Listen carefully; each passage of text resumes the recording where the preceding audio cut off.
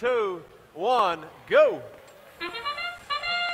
And they are back in action here. Wheels are spinning on the blue side. The Red Alliance just bouncing out as blue looks to score, pops them up top.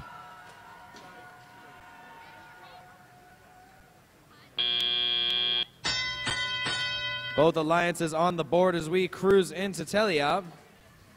It looks like the Red Alliance, 28-11, back at the feeder station. The Stormbots looking to pick up on some discs. As 13-18, Issaquah already loaded with the hopper. They're back in the corner of the pyramid, posting up. The shooter is revved, and Issaquah is good for all 4 rapid-fire discs. The Red Alliance, 28-11. Stormbots missing their first, but they chase it with a second and a third and a 4th successful shot. 7:53, the High Desert Droids back in the center of the pyramid. Very successful shooters on the field for this match. Issaquah making 2 of 4. As we see 28-11 with their robot Stanley lining up. They're having a hard time with their shooter. That might be an issue for Red as we are in the final 60 seconds of the match. Issaquah plowing through the Red Alliance. 29-26, cannot stop Issaquah. 13-18, looking to score. As the Red Alliance, good for 2 more compliments of 29-26. 25-17, the Green Wrenches back at the feeder station. The final 30 seconds on the clock. The High Desert Droids back at the pyramid as well. They're lining up to shoot. 28-11, looking to climb. Human player Frisbees littering the field with 15 seconds remaining. It is either team's game at this point. Issaquah is in the air. 7 seconds remaining. 29-26, looking where to go. 7:53, the High Desert Droids not quite able to balance, but we will be right back with your results in just a moment.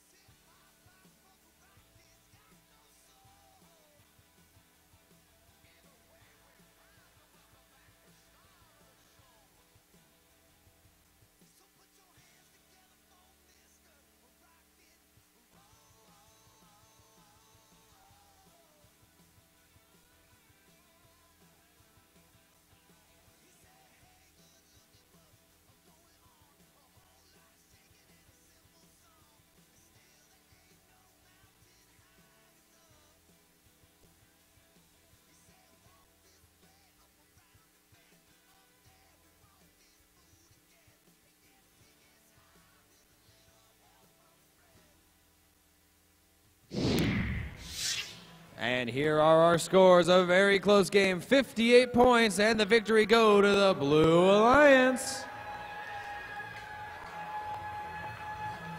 All right, on the field now, it's time to let the mayhem begin. 28-11, 32-20. Give it up for the Mechanic.